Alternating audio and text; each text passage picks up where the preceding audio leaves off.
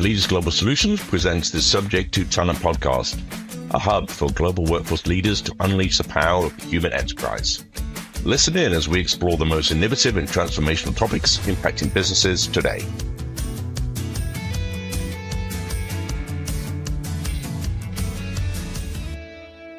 Hi, I'm Bruce Morton, the host of the Subject to Talent podcast. Today, I welcome entrepreneur Matthew Mottola, who has led enterprise adoption of the human cloud, which explores how artificial intelligence and the freelance economy could transform the world of work. I look forward to chatting with you today, Matthew, and thanks for joining us. Yeah, thanks for having me, Bruce. It's an absolute honor to be with you and on this today. Great to see you. So those regular listeners will know here at AGS's Subject to Talent podcast, we always start our each session by asking our guests the same first question. And that is, how did you get into the workforce industry? And I'll add on to that a little bit for you. And what inspired you to develop the workforce plan for freelancers? Oof. So I would phrase it with the question of, am I in the talent industry and the workforce industry? Oh, the reason I say that is because I had a sort of seminal moment happen in 2012, a long way back, right? Right. And that was that I was consulting and freelancing myself, thinking it was a side thing that I would grow up and grow out of. And I went into the Big Four and I realized real quick that this is not going to work for me. Now, at the time, it was very much this is, this way of working shouldn't exist. But now I look at it and say, it's great in some ways, but for someone that really wanted to make an impact, this isn't going to work for me. And I think a lot of the behind the data that you look at in terms of half the workforce wanting to work for themselves, right? You look at over half of millennials and Gen Z already doing it. Right. It's mostly because we want to make an impact. So how did I get into the world of talent? I had that aha moment. I then didn't give up in terms of I went to San Francisco and Silicon Valley to work at one of the first remote software development platforms called Gigster. I then went to Microsoft to build the freelance toolkit and really help them drive their freelance program. And I just haven't stopped believing in this kind of crazy world of self-employment, freelance, and digital talent platforms. Great. Good response. Thank you. So let's start at the beginning then with a description of so-called gig economy, freelance, and everything else. How do we give us a quick thumb sketch view of where we've got to and how we've got to today in that space? So, Bruce, something you told me, actually, I always keep in back of mind, by the way, is it's always been here, right? Like 2019, people were talking about it, but it's been in the too hard bucket, right? So I preface it by saying nothing is really that new, especially the technology. But if I were to have to give like a lay of the land history of this world, as early as the medieval ages, right? Freelancers were mercenaries, right? Like, let's go get a couple of freelancers. It's always existed. Self-employment always existed. But then around 2012, 2016, you start to see remote work and remote technologies make self-employment easier, right? And so as early 2000s, you do see like Elance, Odesk, freelance platforms. But around 2012, 2016, it starts to become effective when you see like Microsoft Teams, Google Workspace, and the various collaboration tools. Now, I'll give you a quick history. 2016, merger of Elance and Odesk into Upwork. You start to see Freelancer.com, Fiverr, those. 2018, 2019, Upwork IPOs, Fiverr IPOs. Around 2020 and 21, okay, you see this crazy thing called COVID. Then you start to see things like Great Resignation. You see all the recent Gen I LLMs. You see a very uncertain economy. And we now sit in a world where I think the individuals have clearly chosen self-employment. Not all, but a good amount, meaning here in Europe, right, you see between 10 and 50 million. In the US, over 40 million full-time self-employed people. But so that's the kind of quick history, though, by the way, is like, it's never not existed. It's just gotten so much easier. That's a great way of setting it. And I think as you said, they've always been there, but freelancers were a bit of an anomaly that perhaps used to do a lot of marketing, creative design stuff. That's how they thought of a freelancer. But now organizations, we're certainly seeing they are proactively thinking of this group of people as a proactive sourcing channel to get to great talent. How has that evolution happened? You talked about some of the technology platforms and the ability for the work of the individual to collaborate on technology platforms like Teams, etc.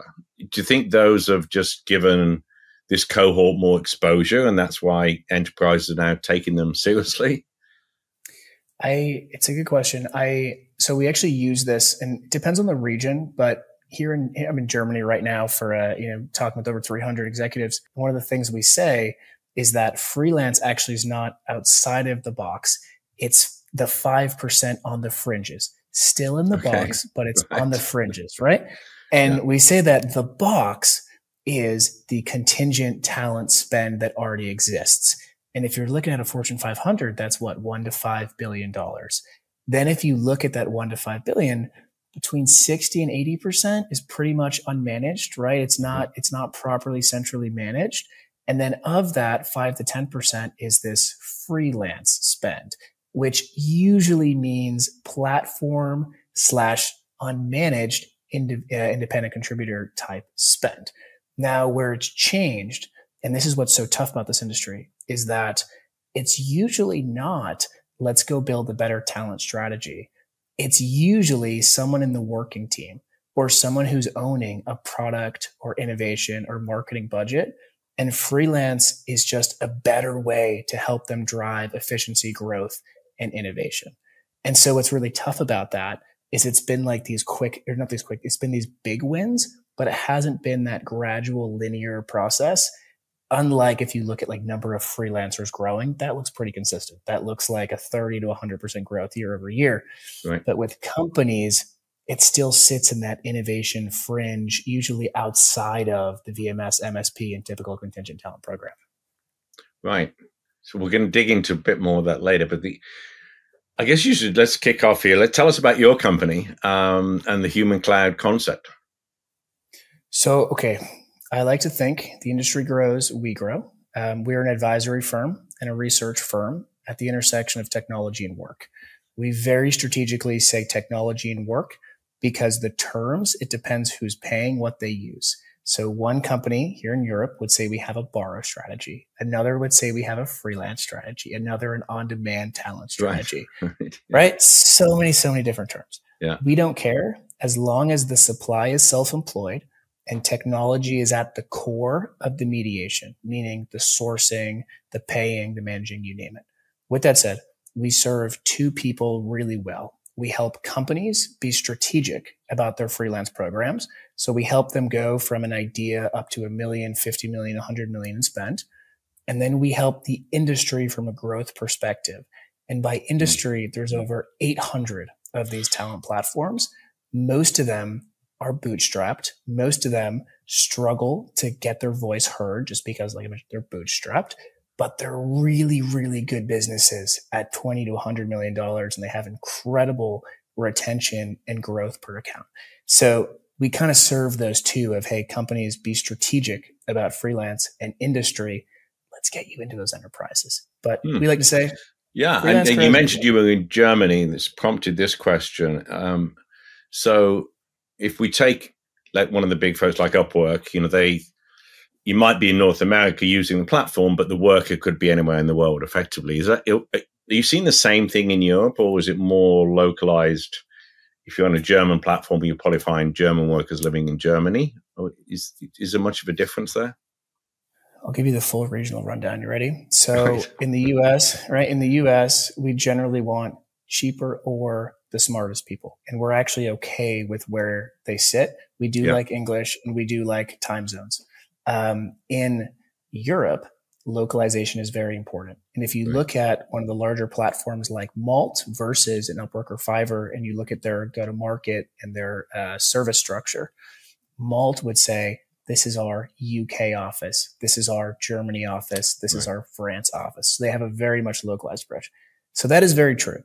With that said, though, if you look at Europe, the maturity goes UK, France, and Germany. And Eastern Europe, though, is actually growing faster than the ones that are already mature. And so even though, kind of like the US, right, where we're a bunch of different countries inside one, Europe's also that way, and dealing with talent, they don't all deal with it the same way, and some will be better than others. Yeah, interesting. And for those organizations that are more forward thinking or perhaps got into this world a lot quicker than others, what are some of the advantages that they're seeing by engaging these freelancers and actually formalizing this approach and this talent pool, as opposed to it being more ad hoc and perhaps rogue spend, as you mentioned earlier?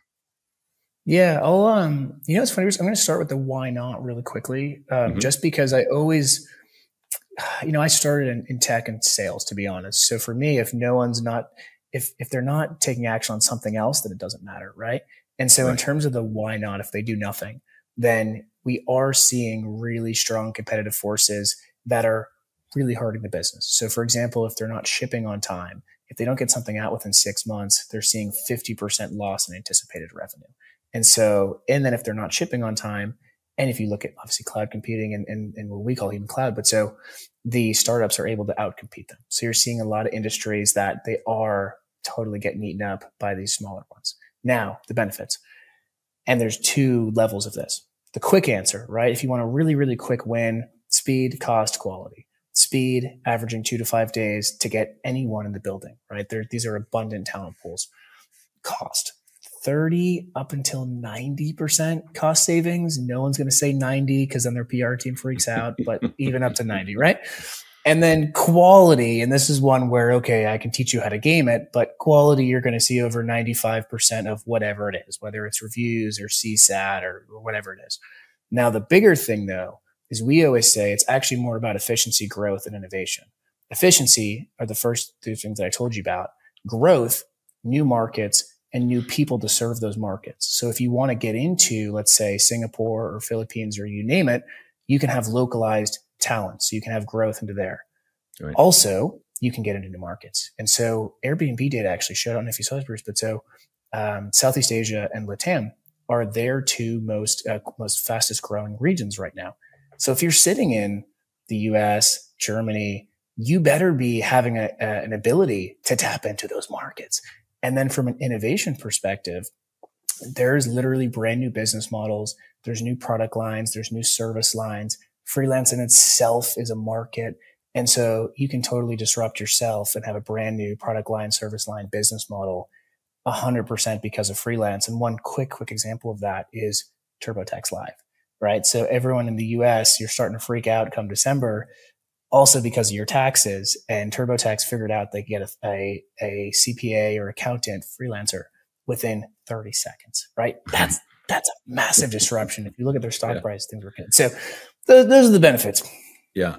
So what would you advice be for folks that are listening in that perhaps it's a, head of a function, a hiring manager per se, that's thinking, how do I convince my organization that we should take this more strategically? And, what's the starting point to try and create and generate some of that change? So I'd say first, look for something to attach to that's not freelance. Like, don't fall in love with freelance. And that's why a lot of our clients love us, is because we know you don't care about freelance. We don't expect you to be the freelance expert. We'll be your independent advisor, right? So first is, don't worry about it. You don't have to fall in love with freelance. Second, though, is look to something that's already broken and speak that language. So for example, if you're leading a customer support function or a customer experience function, and what you really care about is CSAT, right? Or retention, or licenses bought because of this. Stick with that, right? Stick with that metric and tell your leadership that you're going to increase this by 30% or that you're going to decrease this by 30%, whichever it is, right? So stick with that metric. Then the second thing, though, that I would say is be bold. And so I'll give another example where there might be things that seem really big. And if you're sitting in an enterprise, it's usually risky, right, to talk big. But you might be able to do that. For example, hey, we're going to create a whole new business line. We're going to go create TurboTax Live. We're going to go create a whole new service line. Because of still the immaturity in this industry, it might require a big, bold leap to get the discretionary budget to try it, right? So that's the second thing, is be bold. The third thing, which this is where good news for all you listeners, is really lean into your partner. And so this is not like you are priority 576 of a big agency. This is like you are probably priority 1 to 10 if you're thinking strategic of these platforms. And so whichever talent platform you're working with and you're working with, think of them as a partner, help them drive the strategy, help them build your strategy decks. Make sure you got the case studies, make sure they help you with the strategic planning. Really, really lean into them. And that's what I love about this industry so much. They're partners, right? They're not just like another vendor. And they probably can't bring you to the baseball games, to be honest. They might not get you a suite at the Jets game, but they're really going to help you move your org forward. Yeah, that's great advice. Thank you. And so how are advances in technology and AI, how they're making this vision and this trend that we're seeing now, this ever-growing trend, more of a reality? What's the impact on this space? Two things, right? There's the good, the bad. I'll start with the bad, which bad for kind of the platforms, bad for the individuals, good for the business. There's a lot of things that are just getting replaced. I invested in a company around 2 years ago called 11x.ai. They do SDR and BDR agents, 100% digital workers. If you look at things that are very task-based, transactional, and very clear outcomes, that's probably going to be gone. So a lot of basic writing, basic logos, you name it. I like to think, to be honest, the things that already could have been automated but weren't good enough are probably going to go gone, right? So that's one side of it. The other side, though, is that the experiences should be frictionless and the data should compound to actually be intelligent. And what I mean by that is one of my biggest, just frustrations when I started working at a company after doing, way too much schooling and being way too startup-y was how much of the onboarding knowledge that was not passed on. And I really don't know why, but when you look at certain generative AI and certain softwares, a lot of the data of what you've done prior, now it's easier to document and capture and learn from, whether it's your data or your other colleagues. And if you look at a freelance experience, you have to think about it holistically, meaning everything from I identify a need to this is the right pool of talent that I need to I need to repeat this and my org needs to repeat this. A lot of those processes in the traditional HR lens just don't make sense. Like a paper resume. Do we really need that? Actually posting a job. Do we even really need to do that if someone can identify the talent of pool that I need?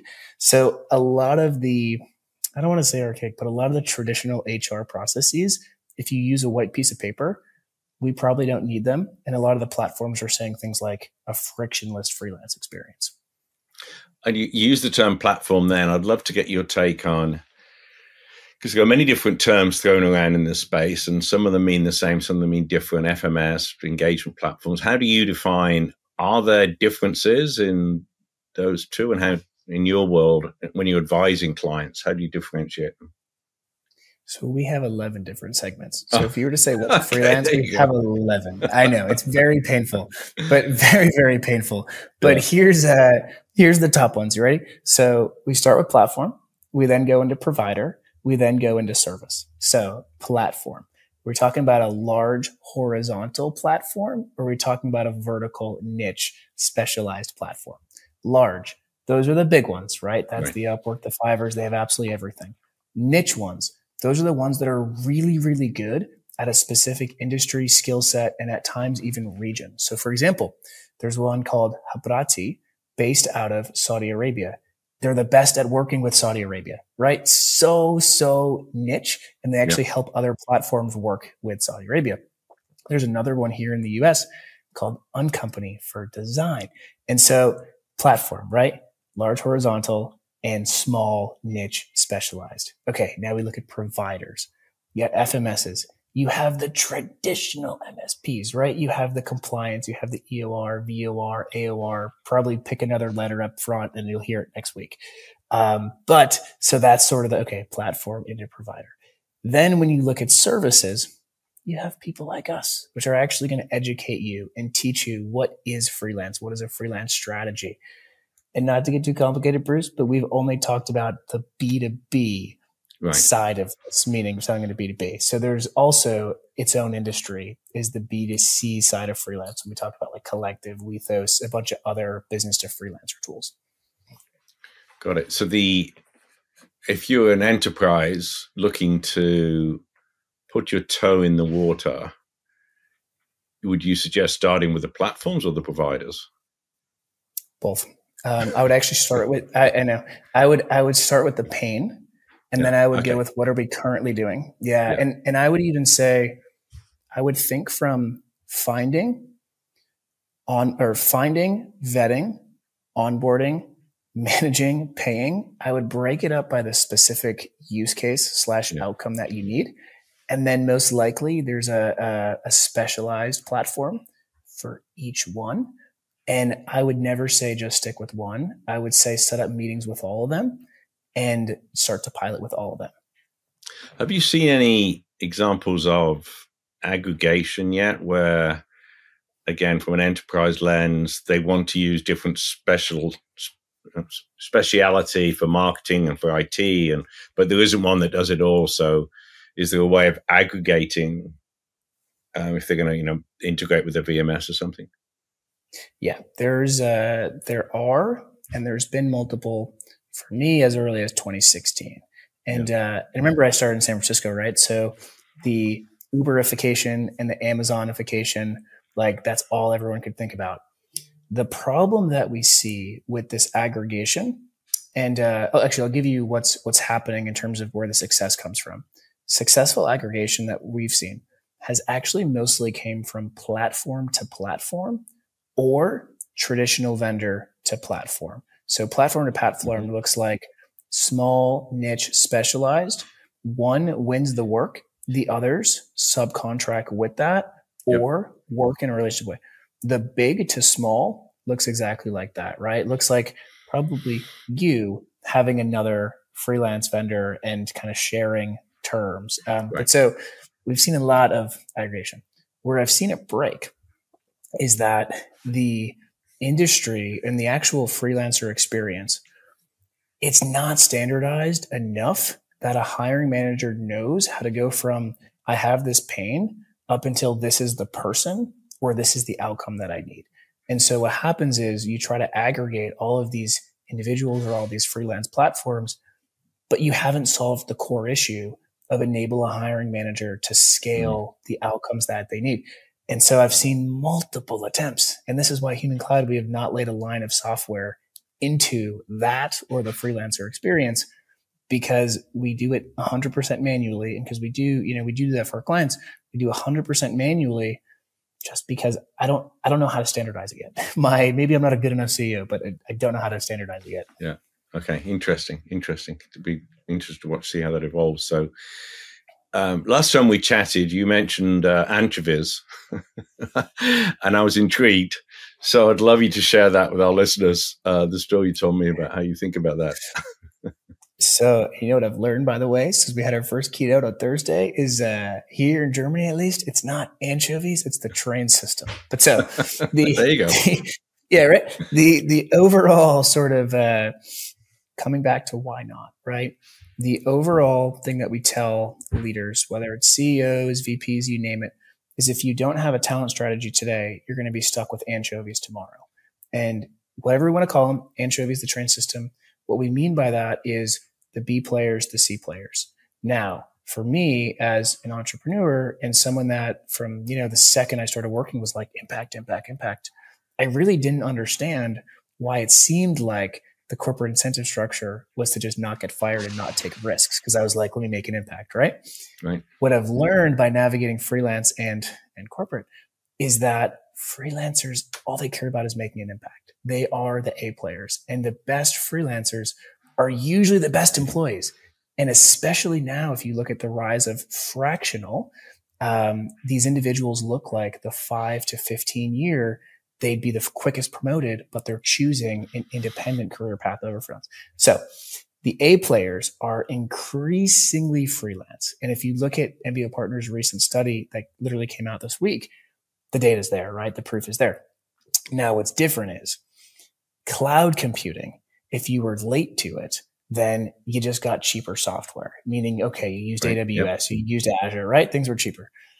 the human cloud, freelancers don't want to change their clients. It's one of the biggest myths. So if you're not actively investing in a freelance strategy right now and building your talent pools, they're not going to want to work with you. And so you're literally going to be fishing with B and C players. You can call them anchovies. Here in Germany, they said to use the train station. They also said to use North American beers as an analogy too. But so, and I'll tell you, and I'll give you one quick story. So, when I was 24 and I was living in a living room in Silicon Valley, I kind of inherently knew, like, if I want to do more, I have to go hire people, right? Like, I think every leader inherently understands they can't do it themselves. But I had no money and I was 24. So I couldn't say, hey, I want a headcount, right? Instead, though, since I freelanced, I knew about these platforms. So what did I do? I learned how to eat one meal a day and I saved up. So I had $1,000 a month. I then went and I hired a designer. Okay. I then went and wanted to build a report on the future of how AI is impacting work. So I went to these platforms and I found one of the early deep learning experts. His name was Matt Coatney. He ended up becoming my co-author for the book. And so if you look at these younger leaders, it's just second nature to us, right? It's not about getting headcount. It's not about looking like we have a big team. Most of us just want the impact. So that's the anchovy references. You're going to be stuck with B players. I know that sounds really rough. I'll probably get yelled at by some people about this, but it's fine. No, that's cool. That's great. Thank you. It's a good analogy because it brings it home. And by the way, us old folks as well, when I wrote my first book in 2019, I used Fiverr for a designer that cost me about a 20th of what it would have cost in the US. So I've been big fans of freelancers ever since. Coming to an end here, this has been great conversation, very enlightening. And I'm sure our listeners will have learned a lot from this. And I'll get you at the end to give you contact details. I think you'll get some reach outs. But I just want to wrap up here with a look into the future, as always, the crystal ball question. Where do you see the future of enterprises engaging freelance market and platforms in, let's say, 5 years from now? I see it, and I'm going to give an answer based off the data. In terms of the data and just trying to be as simple as possible, to be honest, it's going to have to be decentralized in a way that legal and HR understand it being centralized. I know that sounds very complicated. What I mean by that is the 5 to 15-year leaders need to be empowered with budget and less restrictions about what that budget goes to, but rather more strict on the outcomes that they produce. It simply has to go that way. The reason I say that is because freelance as a concept and even talent, it's just so broad and so general and so not sexy that your future leaders do not care about your talent strategy. They do not care about creating a job rec, right? No one, not no one, but a product marketing and innovation leader does not care where the talent's coming from, how they got it there. They just want the best people and the best job. Yeah. These talent platforms are incredible at doing that, but they require budget and investment and autonomy to run the teams they want to run their teams. Now, obviously, that's not that freaks a chief procurement officer out, right? It's like telling a CIO, CTO, use whatever system you want. It freaks him out. So there is going to have to be centralization on the legal aspects of this, the compliance aspects of this, the privacy and security. So that is real.